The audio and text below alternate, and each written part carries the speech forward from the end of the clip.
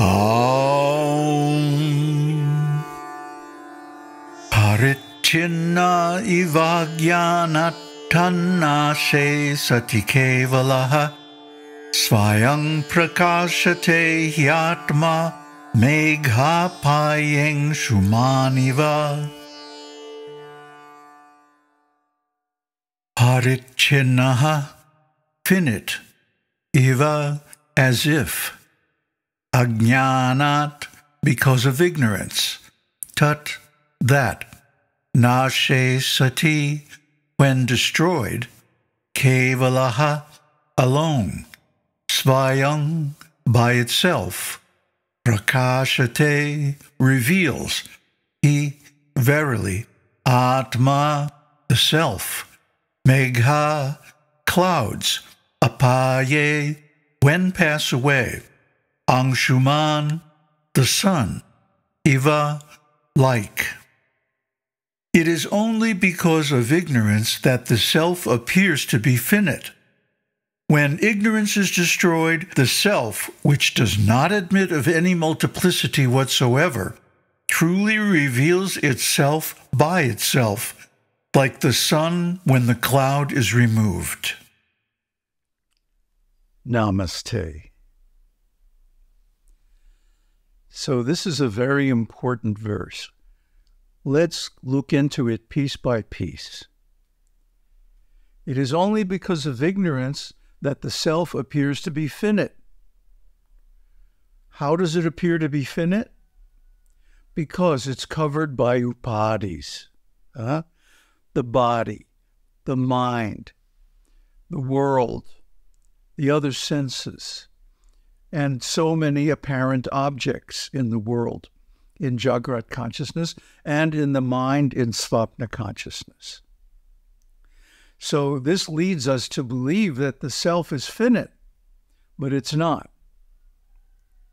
As soon as the ignorance is destroyed by knowledge, we can see from our own experience that the self is actually infinite. And what are the characteristics of the infinite self? Well, that's given in the Chandogya Upanishad, wherein one sees nothing else, hears nothing else, and understands nothing else. That is the infinite. Wherein one sees something else, hears something else, and understands something else, that is finite. That which is infinite is immortal. That which is finite is mortal. So just take a look at your own experience. Everyone feels that I am real. This feeling of I has to do with consciousness. This is the symptom of the self. The presence of the self is consciousness. So our consciousness is one. We don't have one consciousness today and a different consciousness tomorrow. No. We wake up in the morning as the same person as when we went to bed last night. Now, this personality is an upadhi. And when the personality, the body, the mind, the senses, and their objects are removed, then one comes to the infinite. And in the infinite, there is no consciousness. Consciousness is duality. Why? Because it reveals something else. Wherein there is something else. One sees something else, one hears something else, and so on. That is duality. There's a wonderful, powerful quote from Brihadaranyaka-upanishad about this. Because when there is duality, as it were, then one smells something, one sees something, one hears something, one speaks something, one thinks something, one knows something. But when to the knower of Brahman everything has become the self, then what should one smell and through what? What should one see and through what? What should one hear and through what? What should one speak and through what? What should one think and through what? What should one know and through what? Through what should one know that owing to which all this is known? Through what, O Maitreyi, should one know the knower? This is an incredibly deep and powerful verse because it goes right to the heart of the difference between unity, Advaita, and duality, Dvaita.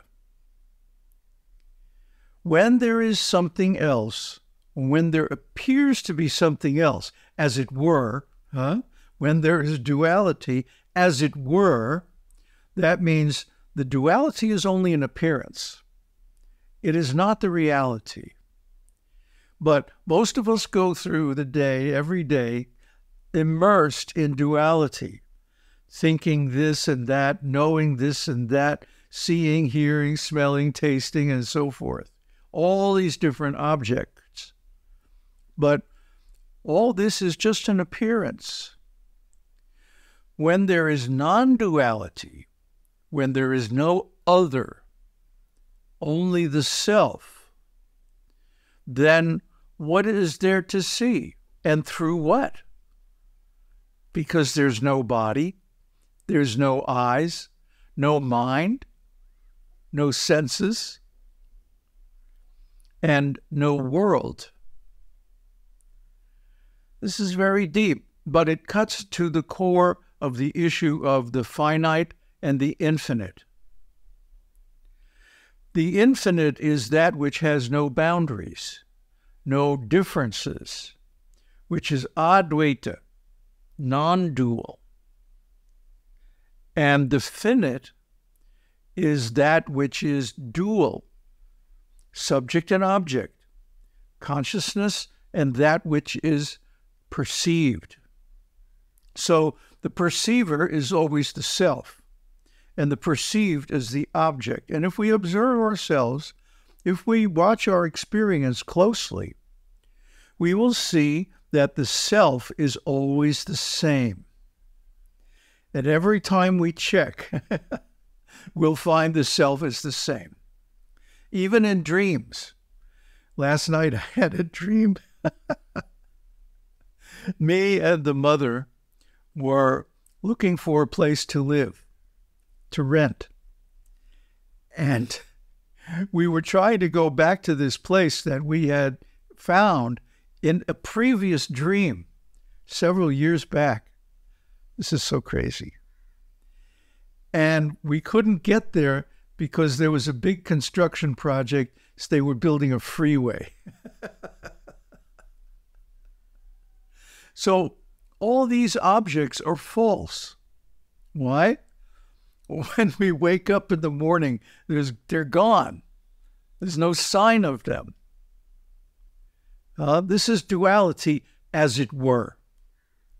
Actually, there is only the experiencing self.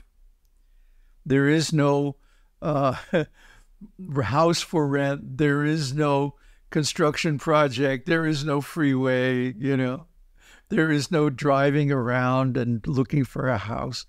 That's all Maya. See? So that's finite because it's limited. It's gone when we wake up in the morning. And similarly, the world that we see around us in waking consciousness disappears when we go to sleep. So all these objects and the senses that perceive them are temporary, limited, finite. But the perceiver, the seer, the knower is not limited because it is always the same. This is the self. This is Brahman. And anyone can find this self in themselves simply by knowing that it's there and then looking for it. See, this is why when you realize Brahman, when you realize the self, you're going to have a good laugh Because here you've been thinking all this mystical, schmystical, esoteric stuff, right? And it's just you. It's just me, the self. So everything that appears to be different from the self is Maya, illusion, temporary, finite, false.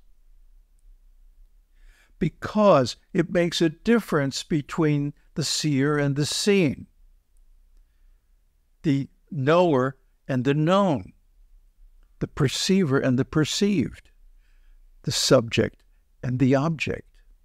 This is duality, as it were, meaning there really isn't any duality because all there is the self. When the knower of Brahman sees that everything has become the self, well, it always was the self. It doesn't become the self, only in our understanding. Before, we thought it was different. We thought that these objects are real. But actually, everything is the self. How is that? Because everything that we perceive is perceived by the perceiver, and the perceiver is the self. So actually, those objects exist only within the self. They're only part of the self, or within the self. And because the self has no boundaries, has no internal differences, therefore, there is no object actually. It's simply an appearance. Try to understand. When you have a crystal, a fine piece of crystal, like a healing crystal, a quartz crystal or something like that, and you put it on a red cloth, it turns red. When you put it on a blue cloth, it turns blue. But when you take it and just hold it up to the light all by itself, you can see it actually has no color. So the self is like that. When you put an object in front of it, it takes the form of that object and reflects it like a mirror. But when there is no object, for example, during sushupti, deep sleep, then it's simply blank. It's clear, like a crystal, or empty, like a mirror. This is non-duality. This is the self. And this is accompanied by a feeling of tremendous bliss. So we should cultivate this through hearing, shravanam, thinking, mananam, and then meditating and realizing it, the didhyasana. These are the 3 stages of self-realization. So we're going to continue with Ātma-Bodha in the future, and all these things will gradually be revealed to you simply by hearing again and again. Aum Tat Sat. Aum Shakti Aum. Aum Namah Shivaya.